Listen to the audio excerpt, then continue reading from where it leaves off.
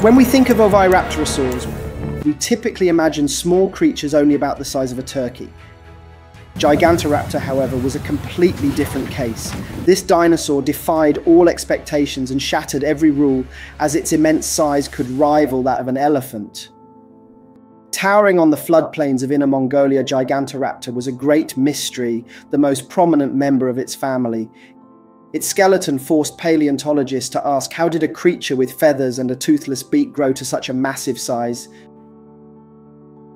When the excavation in the Erlian Basin began in 2005, the expectation was routine.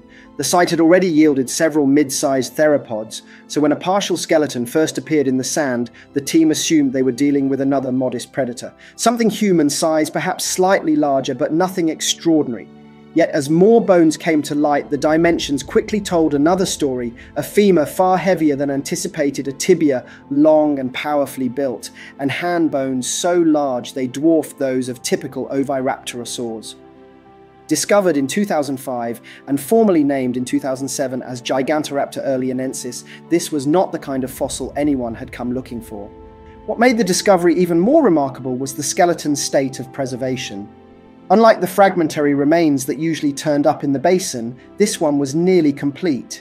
The holotype specimen, catalogued as LHV 00011, preserved a near-complete mandible, both forelimbs with much of the hands portions of the pelvis, nearly complete hind limbs, and most of the tail. With that much of the animal intact, researchers could reconstruct how it looked and moved with a higher degree of confidence than usual. Standing back from the prepared bones, the picture that emerged was of a creature vastly out of scale with anything known from its family. At first, paleontologists found themselves with a dinosaur that seemed to defy categories. Nothing comparable had ever been uncovered, and when they tried to situate it within the familiar family trees, it resisted easy placement. The most immediate suggestion was to treat it as part of the oviraptorosaurs, those mostly small parrot-beaked theropods common across Asia. Yet no other member of that group had approached such dimensions.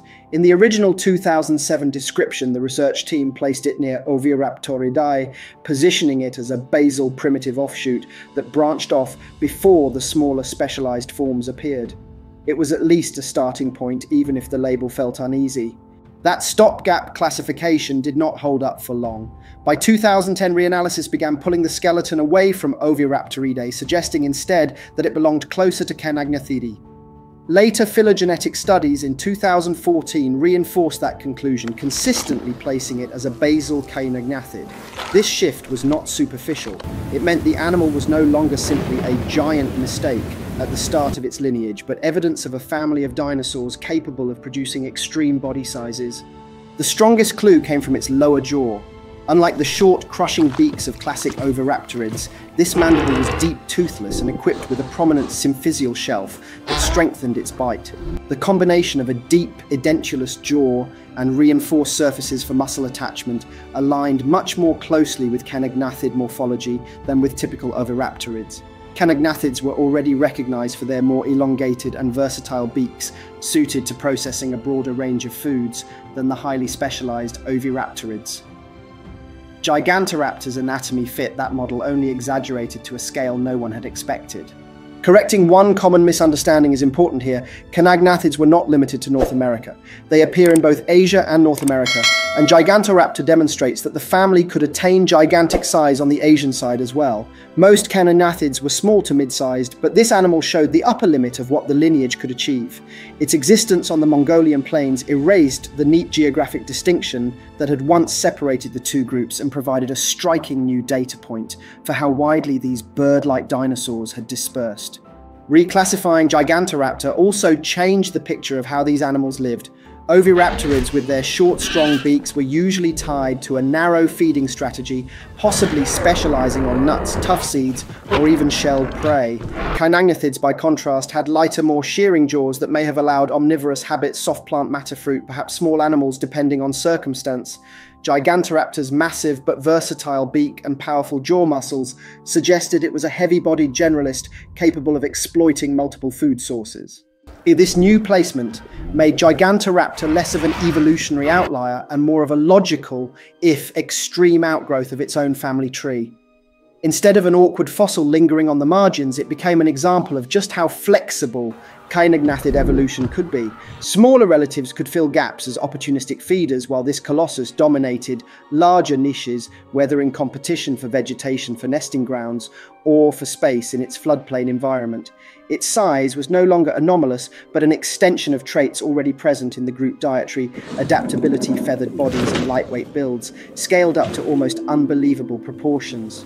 Seen in this light, Gigantoraptor did not break the pattern of evolutionary success among kynagnathids, but expanded it dramatically. What once appeared to be a paradox, an enormous bird-like dinosaur that dwarfed predators around it, was actually the natural endpoint of tendencies inherent in its lineage. It proved that size, diet, and morphology among oviraptorosaurs were far more flexible than researchers had assumed, and it forced paleontologists to re-examine assumptions about how bird-like dinosaurs evolved across continents. With its broader classification finally clarified, attention turned back to the bones themselves. Those slender legs did not just indicate where Gigantoraptor sat on the evolutionary tree, they also hinted at how quickly it grew, and surprisingly how fast it might have moved. Looking deeper into the fossil record of Gigantoraptor, its very bones gave researchers the key to its growth history. Histological analysis of the fibula revealed 7 visible lines of arrested growth, with at least 4 more inner zones missing due to bone remodeling. That pattern implied the animal died at around 11 years of age. Yet by that point, the skeleton had already achieved young adult size, showing that most of its bulk was reached within roughly 7 years. This accelerated pace stood in stark contrast to large tyrannosaurids, which often required decades to reach comparable mass.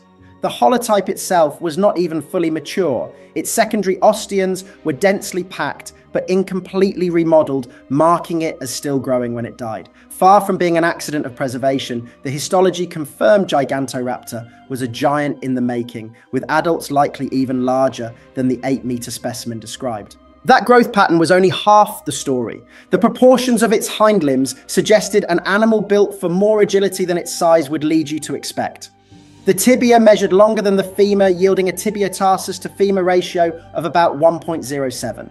The metatarsus, at a little over half the femur length, approximately 0.53, also fit comfortably within the range of cursorial theropods known for running efficiency. These data were explicitly noted in the original description. Unlike the thicker weight-bearing limbs of slow giants, Gigantoraptor had the relative proportions of a runner. Practical interpretation is cautious. You cannot assign exact top speeds, but the inference was clear. For an animal this large, its anatomy indicated it could sustain higher speeds than many other late Cretaceous giants. That capability may have changed how it interacted with the floodplain ecosystem, giving it flexibility to retreat from larger predators, pursue smaller prey, or quickly claim space around vital food resources. Such a combination of rapid growth and cursorial adaptation at such a scale was distinctly unusual. Most enormous dinosaurs compensated for mass with slower lifespans and sturdy, stability-oriented legs. Gigantoraptor compressed growth into a quick trajectory and retained the running profile of far smaller coelurosaurs.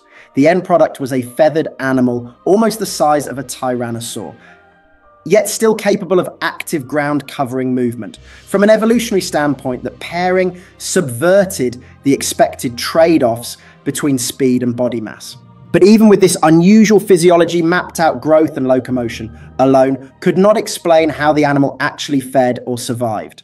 To answer that, paleontologists turned to its most striking cranial feature, the enormous, deep, toothless beak, which promised to reveal how a giant with such speed and size made its living. Unlike predators, whose skulls announced their weapons with serrated teeth, Gigantoraptor presented paleontologists with something unexpected: a massive toothless beak. Ma and colleagues 2017 measured this feature in detail, showing that relative to its jaw length, Gigantoraptor had the deepest beak of any known kynagnathed, with a relative beak depth ratio of about 1.4 to 2 in the holotype.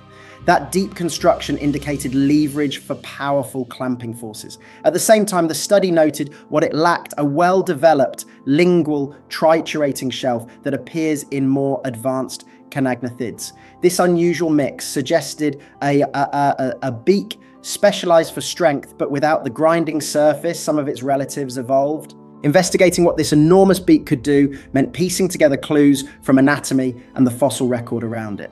Researchers have proposed several plausible supported hypotheses rather than one definitive answer. First, the deep mandible combined with extensive areas for adductor muscle attachment pointed to significant bite force. Scarred ridges across the lower jaw mark where heavy muscles anchored to drive closure strength, allowing the beak to exert crushing pressure. Second, the articular glenoid of the jaw was dorsally convex, a trait that in living comparisons like Sphenonodon allows some degree of propalinal or front-to-back movement. Such motion would aid in shearing action, making it possible to strip or slice through fibrous plant matter. Third, eggs were a tempting possibility. The same floodplains that held Gigantoraptor also contained enormous Macroelongatulithus eggs, sometimes nearly 2 feet long, attributed to giant oviraptorosaurs. A beak powerful enough to clamp through resistant shells could have made eggs a substantial resource, though always as one among several food sources rather than the mainstay of its diet. These anatomical observations underline a simple conclusion: Gigantoraptor's feeding was versatile. Its jaw shape and muscle strength supported clamping and crushing. Its joint structure hinted at shearing. And the fossil context showed it lived near resources like vegetation and eggs that made each behavior relevant. Instead of pointing to a narrow specialization, the evidence fits a generalist diet, an omnivore capable of shifting strategies depending on seasonal abundance. Or as some researchers phrase it, the anatomy reveals a beak built to clamp, shear, and possibly crush, making opportunism its most likely lifestyle. That flexibility had ecological consequences. On fertile floodplains, where seasonal change could swing from lush growth to scarcity, the ability to switch diets would have conferred real resilience. During wetter phases, Gigantoraptor may have stripped leaves and stems efficiently. In drier times, it could have exploited tougher material, cracked hard fruits, or investigated nesting colonies for eggs. Its size did not restrict it to one category of food, but instead expanded its range. This adaptability would have buffered the species against the instability of late Cretaceous ecosystems and reduced direct competition with more specialized herbivores or carnivores. Researchers also note the beak may have doubled as a tool for defense or confrontation. Modern large birds such as cassowaries or ostriches can deliver serious bites despite lacking teeth and scaled up to dinosaur proportions. Gigantoraptor's jaw structure could have served to deter rivals. A sharp strike or forceful clamp made the beak not only a feeding instrument, but a potential weapon. This defensive function would have reinforced its survival advantages in landscapes where competition for food and nesting sites was intense. The toothless beak, once thought a limitation, in fact widened the animal's options. It supported plant processing, made eggs and other hard resources accessible, and provided leverage as both a feeding tool and deterrent. Far from reducing its effectiveness, it added to the traits that made Gigantoraptor a successful giant among more specialized neighbors. Understanding the function of its beak completes the picture drawn from its bones. An animal that grew rapidly, maintained surprising speed, and sustained itself with flexibility. Each of those traits showed that even bird-like features, often thought to be limited to small dinosaurs, could scale to immense size. And in revisiting its anatomy, paleontologists began to realize the broader significance of what this single fossil had revealed. Gigantoraptor demonstrated that features usually linked to small bird-like dinosaurs, feathers, toothless beaks, and fast growth, could scale up to a giant rivaling top predators. Bone histology showed it reached young adult size in only 7 years, while its deep mandible and cursorial limb proportions pointed to a powerful, versatile feeder capable of exploiting many resources with surprising speed. Together, these traits redefine what bird-like dinosaurs could achieve. If Gigantoraptor surprised you, hit like and tell us in the comments which part struck you most: its beak, its growth, or the image of a giant runner with feathers.